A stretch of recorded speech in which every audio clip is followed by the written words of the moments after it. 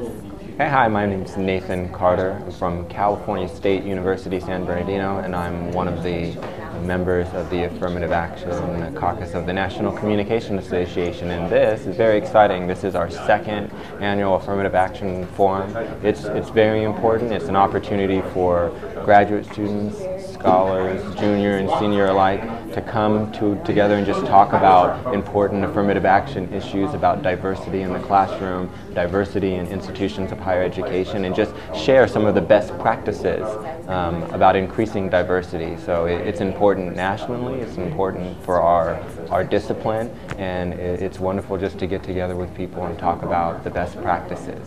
It's great.